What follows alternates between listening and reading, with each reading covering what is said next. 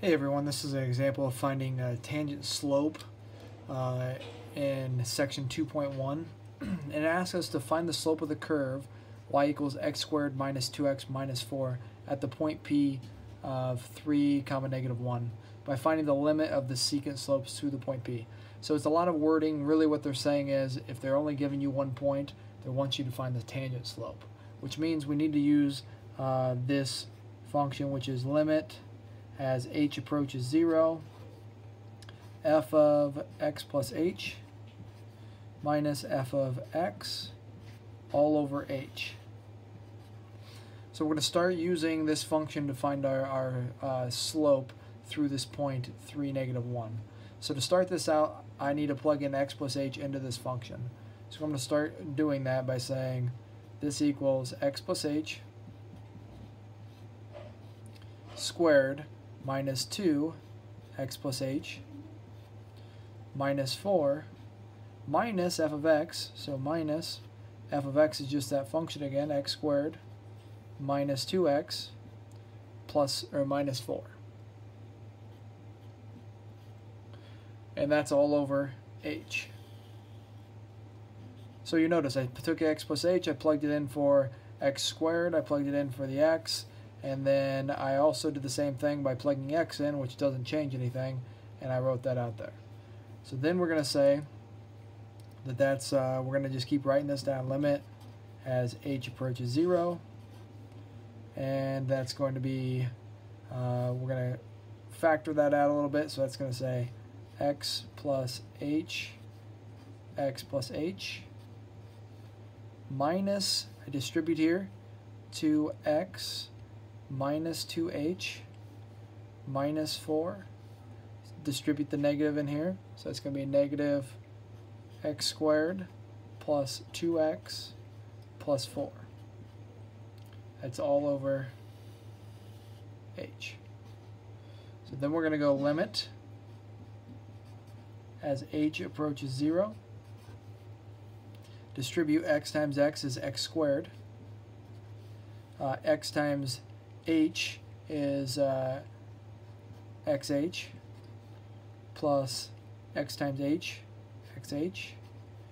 H times h is h squared minus 2x minus 2h minus 4 minus x squared plus 2x plus 4. So this gets a little bit nasty for a second, but you'll notice that things are going to start canceling each other. So limit as h approaches 0, we'll have x squared plus 2xh plus h squared minus 2x minus 2h minus 4 minus x squared plus 2x plus 4 all over h. And we're going to cancel some stuff out. So this cancels with this.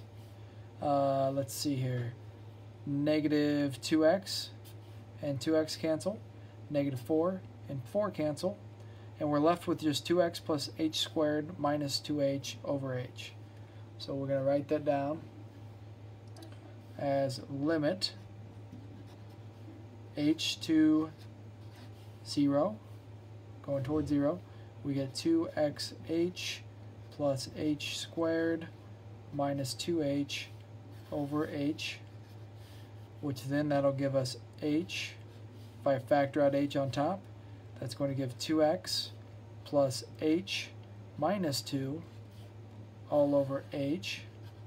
The h's cancel, and that leaves 2x plus h minus 2, which then that's going to give, when h approaches 0, I'll get 2x plus 0 minus 2.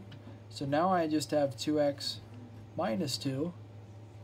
And then when I use my point, remember my point's right up here, 3, negative 1, so x value is 3.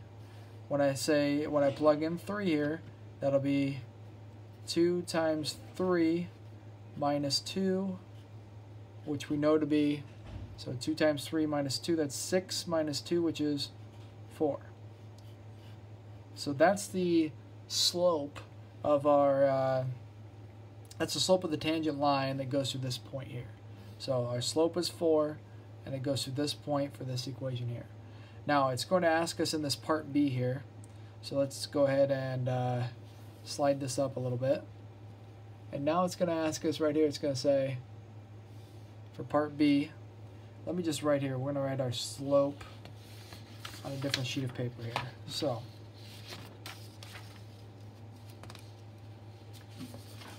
our slope is 4. It says find an equation of the tangent line to the curve at the point P 3, -1. Well, we know the slope is 4, we just found that. So let's go ahead and use point slope form, which is y minus y1 equals m x minus x1. If I know the slope and I know this is the point for that my tangent line's touching, I can plug some stuff in here. So I'm going to say y minus -1 equals 4 x minus 3. And then I can go through and put this in slope intercept form. So that's y plus 1 equals 4x minus 12.